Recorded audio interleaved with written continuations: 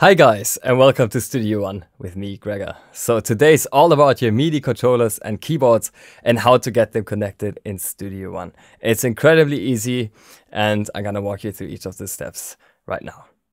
To start, connect your MIDI device to your computer. Depending on what kind of device you're connecting, you're probably going to need either a MIDI or a USB cable. These days, the most common connection for sending and receiving MIDI data is USB. But the good old 5-pin MIDI connector from the early 80s is still very popular. If you're using the latter, make sure that you also have an audio interface that comes with a built-in MIDI interface or one of those handy little MIDI to USB converters. An even cheaper alternative would be one of these cables here that have MIDI on one end and USB on the other. Now that your device is connected, let's switch to Studio One. From the Start page, head to the Configure External Devices menu and then click on Add. Today I'm going to show you how you can set up a new keyboard and a new control surface device.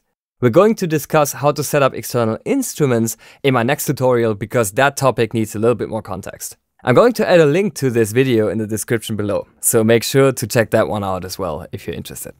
Okay, so let's look at how to add a new keyboard first. You want to choose this option if you're setting up a MIDI keyboard with or without control parameters.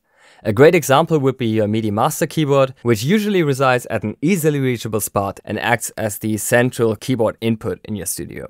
Before you add a new keyboard device though, make sure that your MIDI keyboard isn't already listed on the left for faster setup. If it's not, then proceed by simply filling in the manufacturer and the device name. Next, click on the drop-down menu where it says Receive From and specify the USB or MIDI port to which you've connected your keyboard. You do not need to fill in the Send To field here, just leave that blank. You can now specify whether or not you want this MIDI keyboard to be the default instrument input, meaning that whenever you add a new instrument track, it will always be assigned to this keyboard. In Studio One 5, you can also enable MPE for your device, which is great if you're using a compatible keyboard controller, such as the Roly C-board. Okay, so that's it for keyboard controllers. Now let me show you how to set up a new control surface, because it's so similar.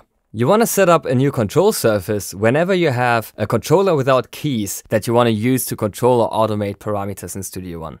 Aside from not showing up in your instrument input list, this device type works very similarly to the keyboard device we just looked at. So once again, click on Add, make sure that the controller you have is not already listed on the left for easier setup, and then simply fill in the manufacturer name, device name, fill in the Receive From, not the Send To section, and that's pretty much it really. Okay, great, everything's set up now. So what's next?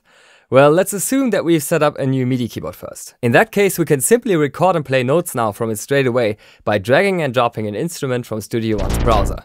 Just like that.